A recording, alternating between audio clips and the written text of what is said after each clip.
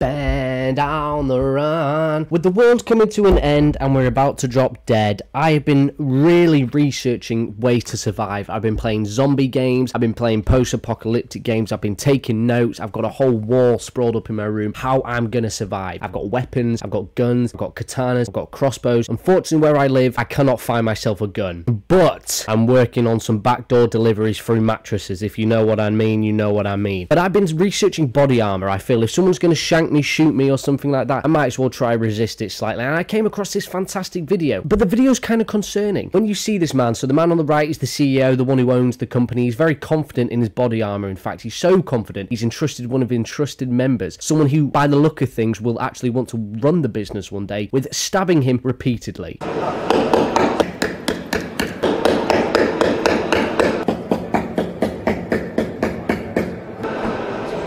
Christ. I mean, did you see that, ladies and gentlemen? That was scaring me. That guy looked terrified. His face was like, oh my God, what the fuck is he doing? He said he was going to be gentle. He said he was going to be kind. You know, maybe he's, I shouldn't have given my, my second in command the opportunity to stab me, because he actually wants to run the business. He wants to take over from me. Look at his face there. He's like, oh, what have I got myself into? For fuck's sake, why did I do this? I know I'm the CEO. I want to put my life at risk and be cool, but fuck me. So he's demonstrating now what looks like a, I don't know, what's that? Something you peel potatoes with? You know what I mean? I'm looking for a machete now. All right, we've had the knife. We've had the Bowie knife. It's time to whip out the fucking machete, the katana. Whip out the big guns, Daniel. Watch this guy. His second in command's about to go ham again.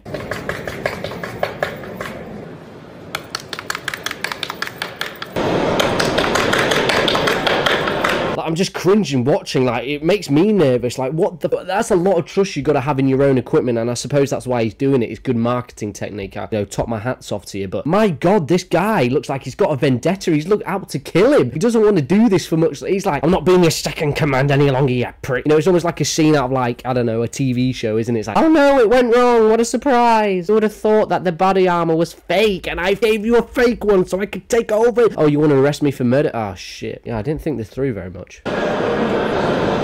Oh, here we go. Oh.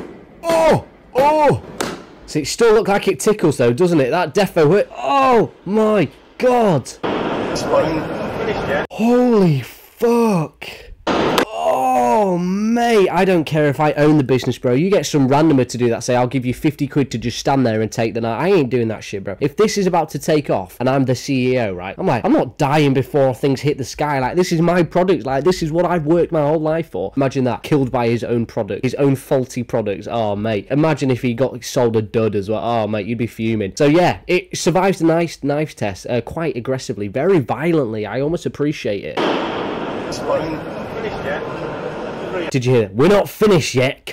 Come here. I know this one's not even like a knife. This isn't even to prove durability. This is just to, knock some wind out of it. It doesn't matter if you wear a bulletproof vest, mate. A baseball bat to the chest is going to wind you like shit, mate.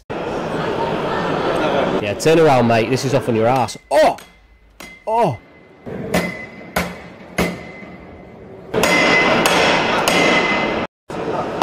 Holy diddly doodles. That was intense. It survived knives, it survived machetes, it survived baseball bat. I don't know what the frick is going on anymore in life. This is actually someone's job, to stab someone with knives and things. Look, I've done my research and I know this is the best product out there. And I know for certain you Americans will back me up. I mean, this looks like an absolute bad boy product, one that would work wonders in the zombie apocalypse. I'm preparing. After COVID-19, I'm looking forward to COVID-20 because I will come on top, bro. I've got tins of soup, tins of everything, water, military rations. I've got solar panels. I've got a car that doesn't require, any sort of petrol. It just flies. It's crazy, bro. And when the zombies come, you bet them dollar I've got some weaponry. I've got, all right, the guns are hard to come by. Mate, I'm getting this body armor as we speak. It is in my Amazon gift card and it's gonna be put in my secret little hiding spot, which you'll never find. It's in my garden. Thank you. Don't come and find it. But yeah, this is some crazy ass body armor shit, man. This is like next level. The world is absolutely off its head. I mean, imagine going to see this and you just see a man getting stabbed and he's okay. Imagine if suddenly you just sort of red spewing though, you'd feel like, oh dear, maybe it doesn't quite work as well as you think. Oh, that machete though, when he whips out the big don and he just goes ham on him. Oh my